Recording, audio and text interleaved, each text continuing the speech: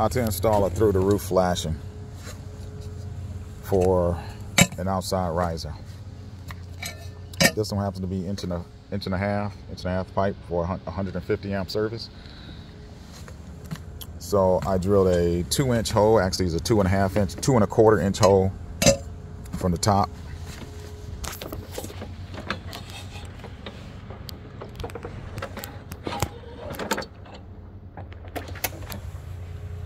And from the bottom.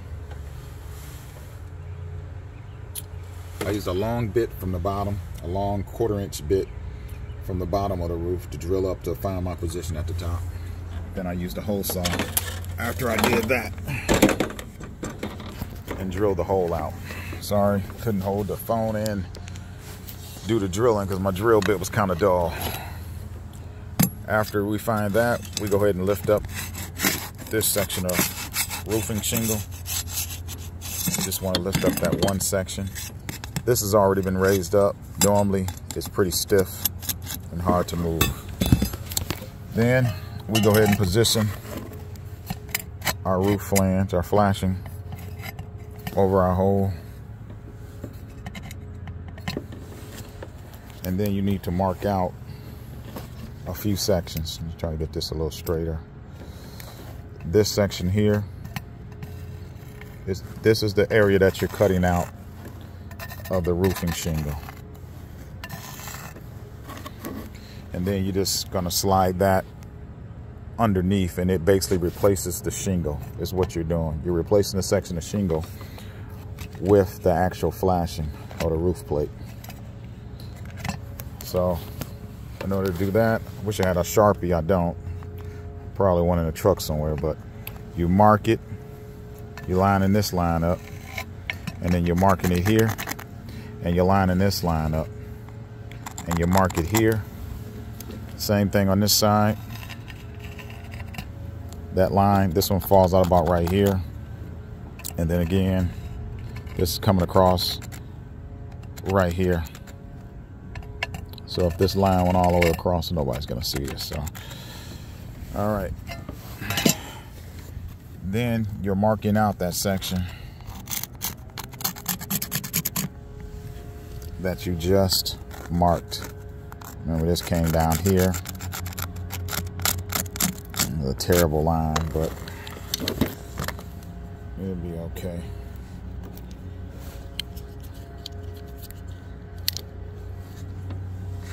And this blade, I'm sure, is pretty dull, but it'll be all right because it's more scoring than cutting most of the time with the roof shingles. Remember, we had this line up right here. So we're just going to bring that down. We'll eyeball it.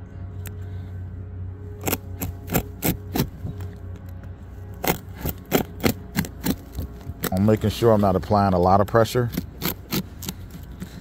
so I don't cut the shingles underneath. This knife right now isn't even actually going through. Not yet, but right there it is. Okay. So then we go ahead and rip this piece out. You have to score this a couple more times.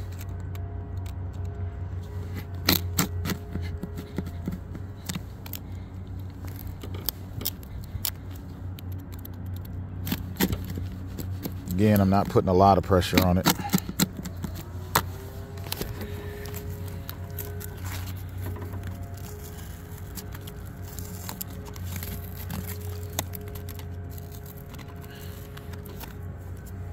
Let's see if we got a decent fit. And this just lifts up, goes underneath here. And it's basically replacing the shingles that I just took out. Pretty decent fit. Yeah, that should work out. There's the hole.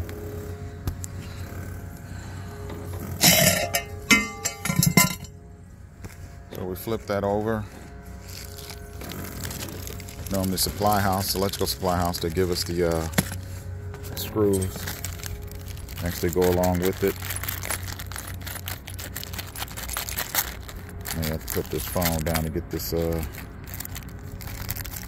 out of this package. Nope, there it is. Alright, so they give us these two pieces, or this might be just one long piece in this case.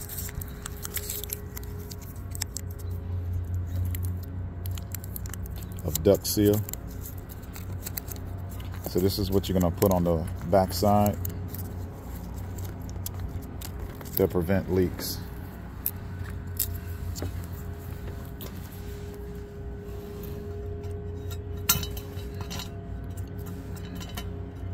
Gonna have to put this phone down.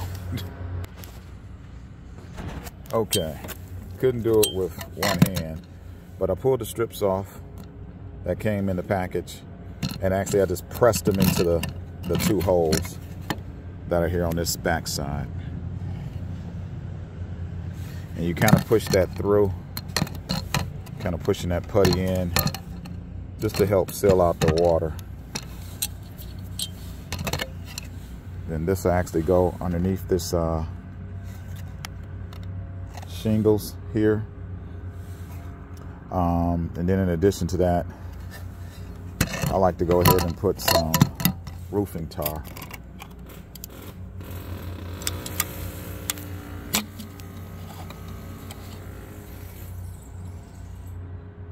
We got different ones, but DAP is the one I normally use. The other two holes should not be a factor, but when you're sealing up roofs, why not just go ahead and play it on the safe side.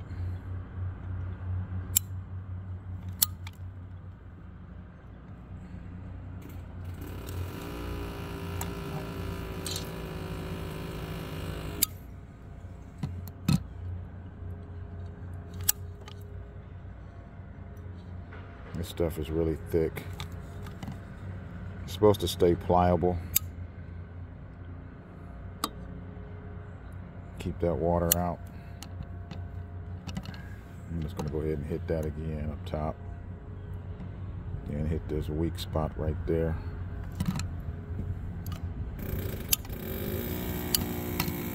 It's actually underneath the shingle. That one won't really matter that much. Let's see if we can get this in here, because the terrible part is trying to not get this stuff on your hands. Okay, I lift the shingle up. I had to pull away for a second, but I lift the shingles up just so I wouldn't get the roofing tar on my fingers. Once it's on there, it's on there.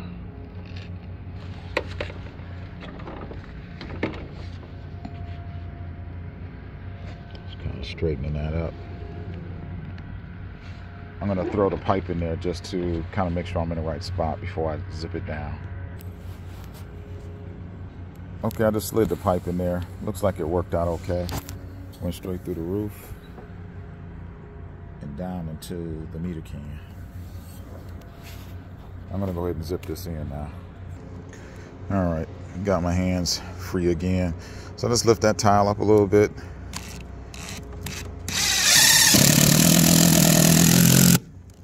That was a good bite.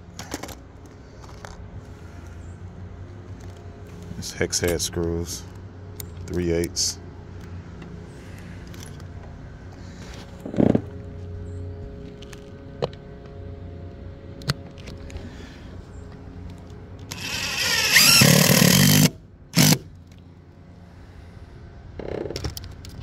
Most of the time, I'll just use those two.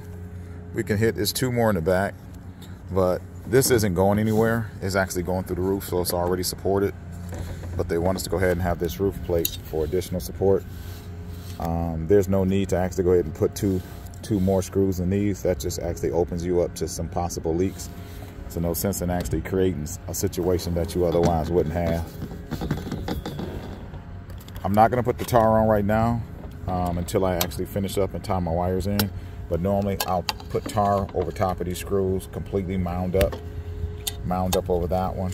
And then also I'll fill in these the holes where I actually didn't put any screws at. And that is pretty much it for the through the roof plate. Let's take one more look before I close out. There's my meter can. There's my hole. That'll have to be sealed up, either with duct seal or silicone.